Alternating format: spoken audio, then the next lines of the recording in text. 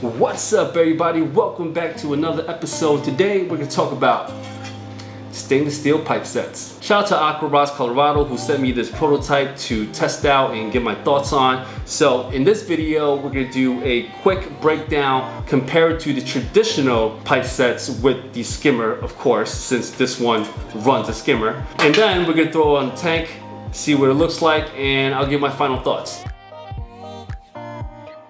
One thing I immediately noticed is you want to compare it to the traditional. This is fairly dirty because I wanted to do a tutorial on how to clean glass pipe sets, but I never got to it, so forgive me guys. It has a very big profile, but it doesn't take up a lot of height inside of the tank. Now, side-by-side comparison with this, as you can see, the profile, the width is much smaller, but it is a little bit longer. I would say this is at least like 3 inches longer. Now with that out of the way, let's break this down and see what this is made of. It has a little disc at the bottom to hold this portion right here. So what this basically does is it sucks in water from the bottom, and this is a skimmer. This is pretty much a 2-in-1 tube. This is all stainless steel.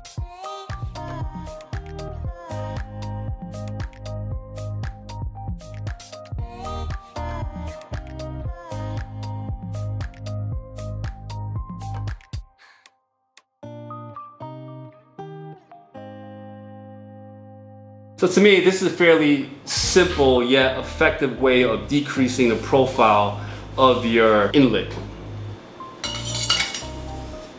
Let's put this back. I feel like in future models, they could actually get the diameter of this particular tube down quite a bit. But this is pretty good, to be honest. And like the other stainless steel pipe sets, what you could do with this is you don't have to stick your hand in the water in order to adjust the flow. You could just adjust it right on the top. And the outlet for this is pretty standard. You'll find this on pretty much any stainless steel pipe sets. It has a part where you could adjust how the flow comes out. What it also comes with is acrylic holders. So how you install it is you fit this onto the tank, take an Allen wrench, tighten this screw all the way until this part holds. And this is more for security. You take that and you screw this on until this fastens tightly. Now they use this fitting for pipes all the time, but for me, I don't like this. It looks like a pain in the ass to install and uninstall, so I actually have a better way of doing this. These little washers right here, what I do is I take this, I fit it on, and it holds. Now the other thing I have a slight problem with this is the skimmer portion. That's a fairly large hole, and in my tank I have bladder snail. I can imagine a ton of them getting sucked in, and I could imagine like little shrimps getting sucked in. So to resolve this, I actually cut out some foam and I would just tuck this inside. Now what you want to do is you want to use as coarse of a foam as possible, because the only thing you're trying to do here is prevent little critters from being sucked in. This is all I have for now, and this is for demonstration purposes, and voila. Now the other issue I have with this unit is the attachment point for this bracket and your glass tank are these metal screws. If you tighten it tight enough and it being there long enough, it's gonna leave marks on your glass tank. So put a piece of vinyl on that part of the glass, so when you're screwing it on, it's screwing onto this vinyl and not directly onto the glass. So that should help a little bit.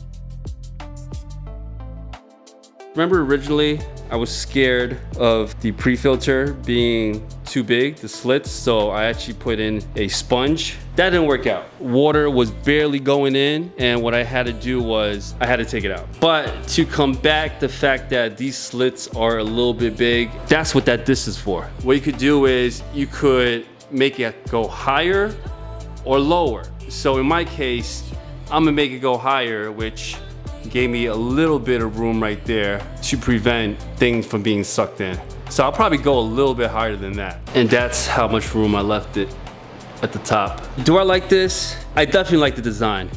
Compared to this, it's a smaller profile, but the give and take is, it is much longer. Oh, the other thing I want to mention about this is this tank is 15.5 inch tall. So therefore this tube looks extremely long. So for instance, if you have a traditional 90p where it's like 17.5 inches tall, there's obviously 2 more inches of give down there. Or if you have a really large tank, I think that would be barely noticeable. You'll automatically get a thinner profile and the height won't really bother you. But in this particular tank, this is a 38-gallon 90p. The sizes are smaller, so therefore it looks a little bit big. What I would recommend is, you know, get something like the Epzone or the standard Glass Lily if this is too long for you. My other gripe is these little things are a little pain to install using the little Allen wrench for the 2 screws to get it on the glass. Oh, and also the screws being metal, I had to install like a little piece of vinyl. I mean, you can install whatever you want because you have a good enough gap here for you to tuck something in